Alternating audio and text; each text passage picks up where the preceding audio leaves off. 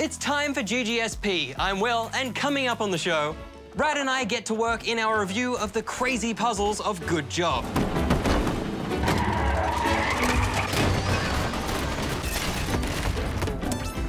And Jem gets her tongue in a twist in a Let's Play of Speaking Simulator.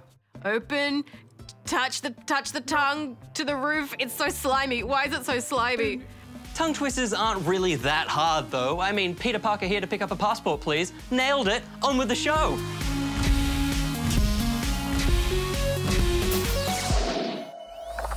You know, Will, there's nothing quite like the satisfaction of a hard day's work. Well, Rad, I think I've got the game just for you. It's time for Good Job.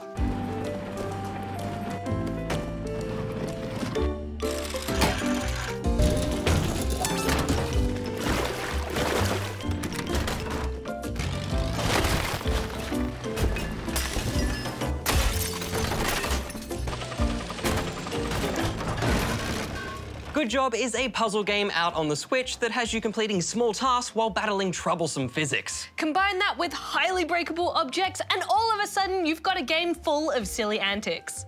You need to make your way up 9 levels of an office building, each with 3 to 4 rooms that have a different job that needs doing. But what starts off sounding like a simple task, such as hanging up some paintings, can easily turn into a disaster zone of broken, well, everything. It's easy to feel like the world is working against you. And once you've finished a level, it zooms out to show just how much destruction you caused. I'm sorry, poor worker people. While they say good job, I'm not sure they actually mean it. While this is a puzzle game, most of the challenge comes from grappling with the physics, although there are some good puzzle moments. I felt the game was at its best when it was having you use angles to your advantage. But I also really liked levels where you had to clean up, or this one, where you're rolling a giant goo cube around. There's lots of different tasks and themed levels, making it refreshing and interesting, though I definitely liked some better than others. Oh yeah, the robot ones were the best. Painting lines to lead the little bots where they needed to go was so much fun.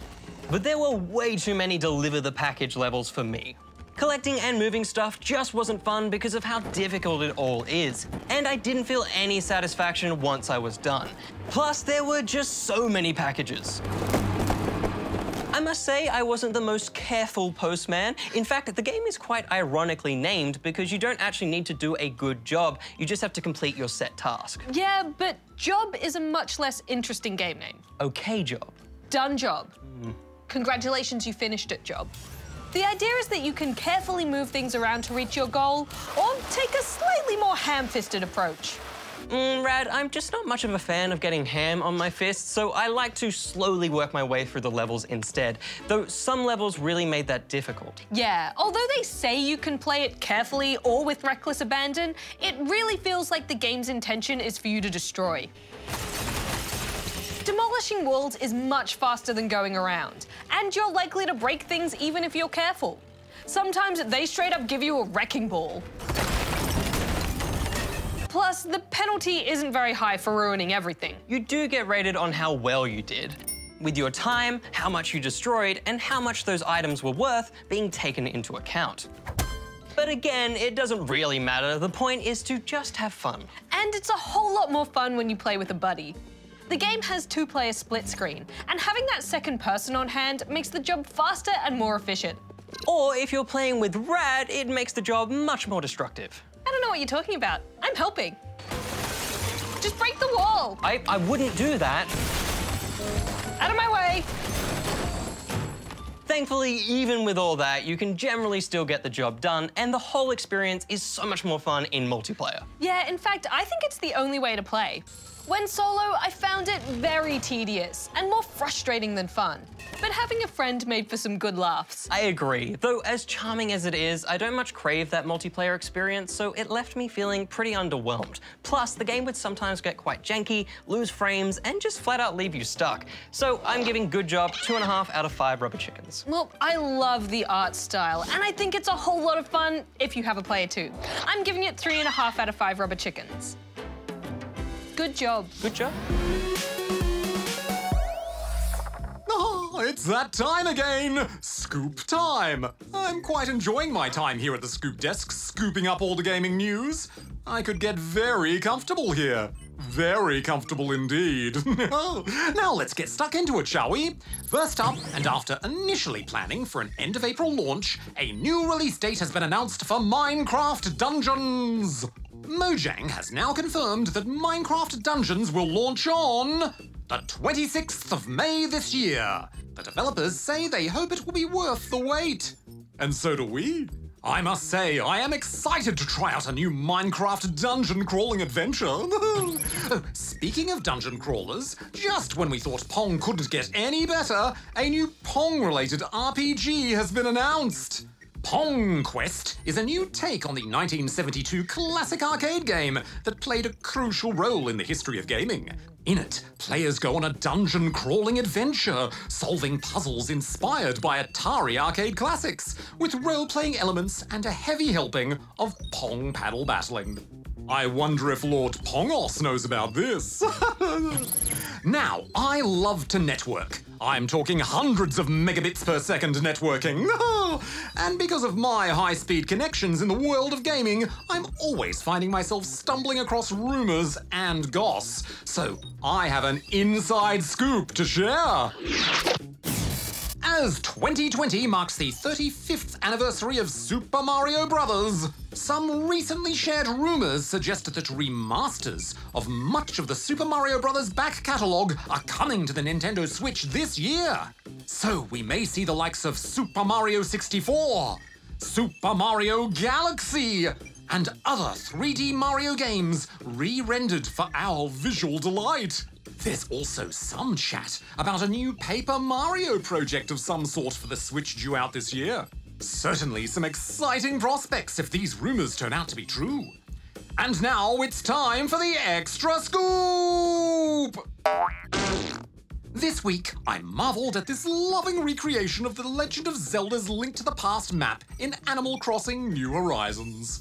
Vane Marnon created everything, from Link's house to Lake Hylia and the Waterfall of Wishing. What a great utilization of Animal Crossing's terraforming features. And that's all for this week. Until we scoop again, so long. Are there any other well-known Australian robot newsreaders? Could I be the first? A pioneer? That's quite the responsibility, but I am up for the challenge. Australia's favourite TV news reading robot. Oh, I like the sound of that. I'm so great. Have you ever been tongue-tied? Well, Speaking Simulator is taking that to a whole other level. You play as an anxious robot who has to try and convince other humans that you too are human by forming very human words with your not-so-human tongue. Let's see how we do. The manager of human resources, Karen, has asked us to meet at this human food dispensary. It's possible they suspect we plan on destroying humanity. So I have to say hello, fellow human. So if I drop my jaw down, it opens my mouth. I then have to move my tongue up to these buttons and then move it in time with what it's telling me on the screen. So this is like puckering my lips to form words. Oh no, suspicious. Raising too much suspicion. I'm talking too slowly. Hello. Lost a tooth, it's fine. Okay, we got through that. Adequate. I think you and I both know that I've noticed you at the office. There's something going on here. Nothing's going on, I'm just a normal person. Open, touch the tongue to the roof. It's so slimy. Why is it so slimy? Here's going on. I think I'm saying words okay. Oop, I'm a normal, say normal, pucker the lips. Bring the, oh, I'm gonna lose a tooth. Norm. Down, up, try and sound like I'm not an android. Great, more conversation. Back in, tongue, up, currency, gotta form the consonants. Oh no, one of my eyes just blew out. See. No, I'm a totally normal human. Nothing to be suspicious of here. There's no way we're gonna fool her. Just Pucker the lips! Is this what we look like when we talk? And and eligible leader. Guys, my tongue is stuck. close the mouth. Okay, so I'm doing okay so far. Let's take a look at the menu. Can we please stop talking? Query, are there any coolant fluids available? Queer. As a normal human, this is something I would totally say. A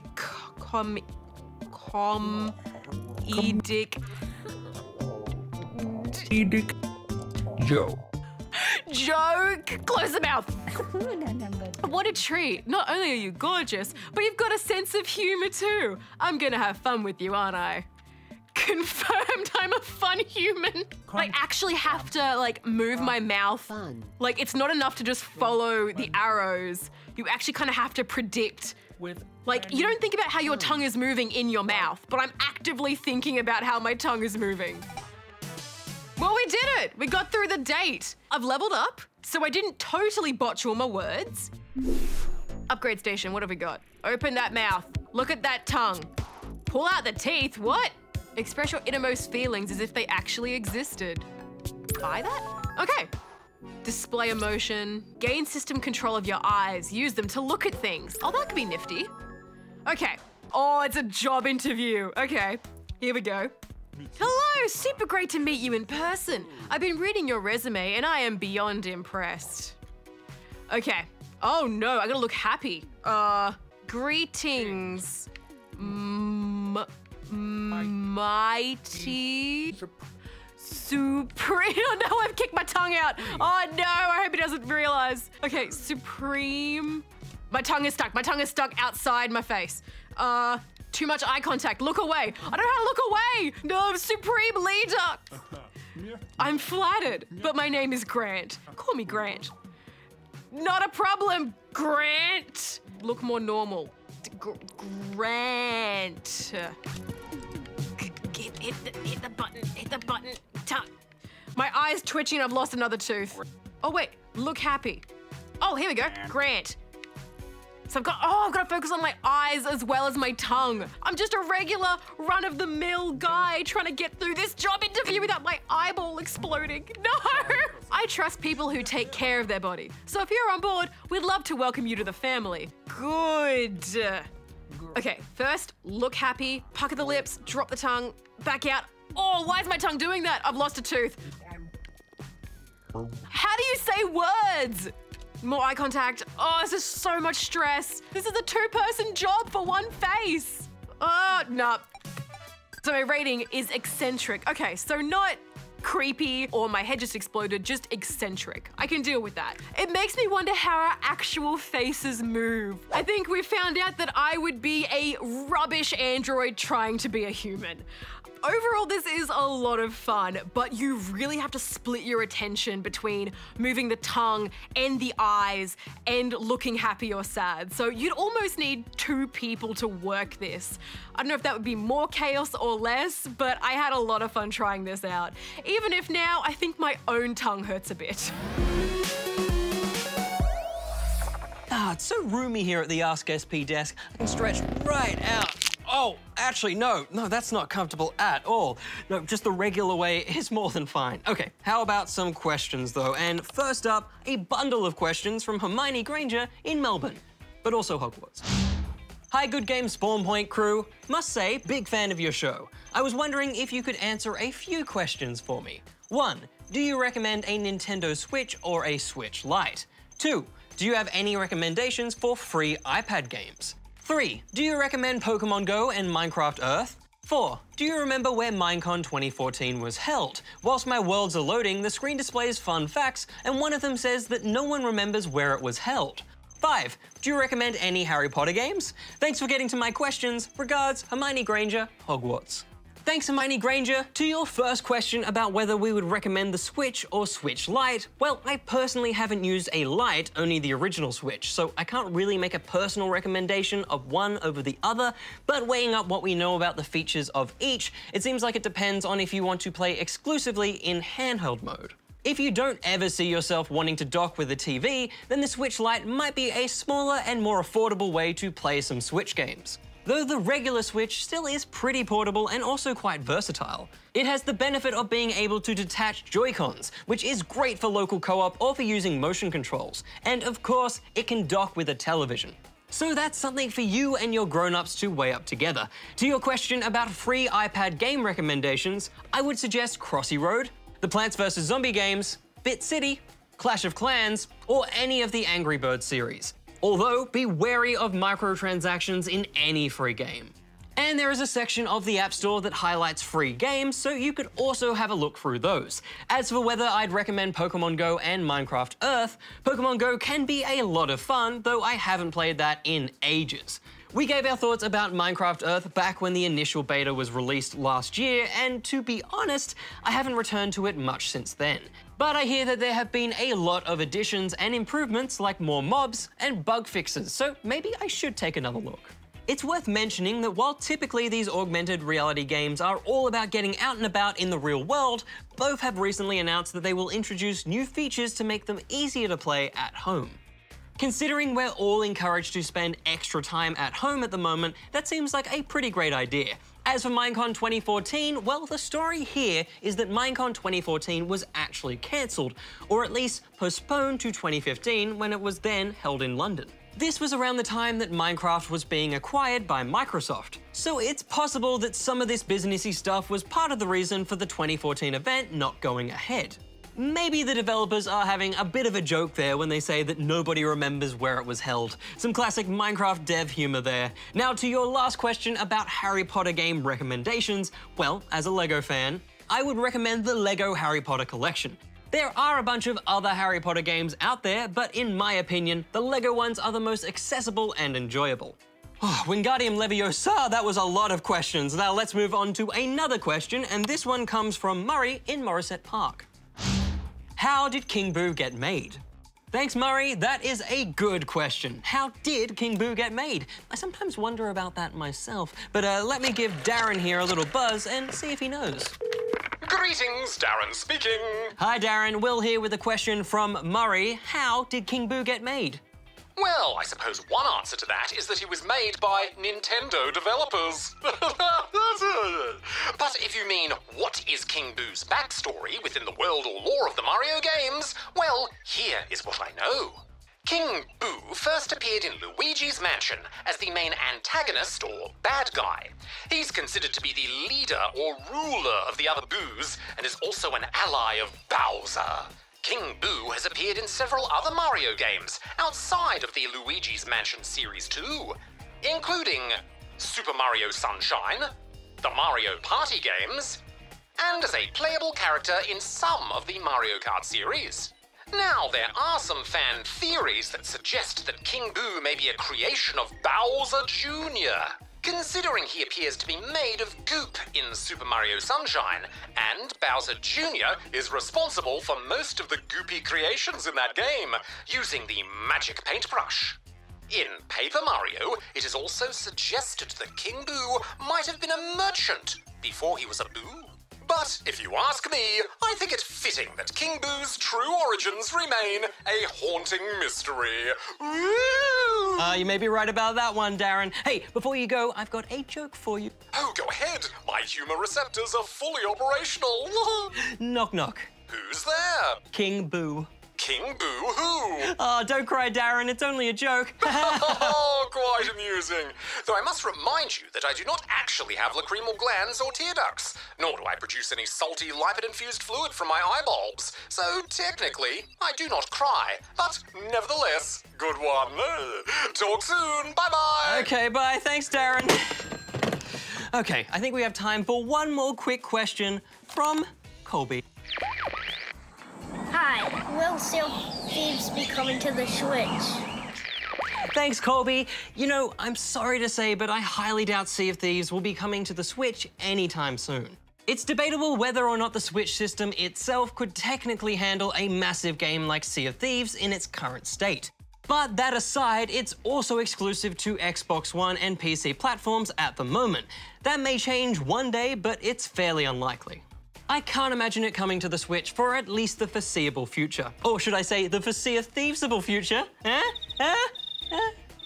Alright, it looks like we're out of time for Ask SP this week. If you have a question for us, go here to send it in. And if it's a video that we use on the show, we'll find a way to send you some GGSP loot at some point. So ask your grown-ups to keep an eye on their emails. foreseeable future. It's kind of weird not having someone nearby to groan at my puns. Oh, maybe I'll keep a list of them and share them when we next chat. Yeah, foreseeable future, ask SP, more like ask me. Well, that's it for now, but coming up next time on GGSP, join us as we relive the full Apocalypse saga, meeting old friends and putting a stop to the evil Lord Pongos's plan to replace every game with Pong. You're the only ones that can save gaming. You call that a laser? Plus, make sure to check on the ABC Me app now for an extra snack-sized serve of GGSP, where Jem takes a look at the stories of ordinary people connected by fate in Half Past Fate. Until next time, Rad out. Will out. So, Rad, what are you doing with the rest of your weekend? Well, I have some leftover eggs, so I was thinking of hiding them around the house and then trying to forget about them, so I have a nice little surprise as I find them all year round. Oh, that's a fun idea, like little chocolate egg surprises to your future self. Who said anything about chocolate? Rad, no, not real eggs. Rad, that's a bad idea. Oh, it's all part of the surprise, Will. Whatever you say, Rad, but have you been hiding real eggs around the studio? Because something smells real off. Surprise! Are you gonna eat that? No, you can have it.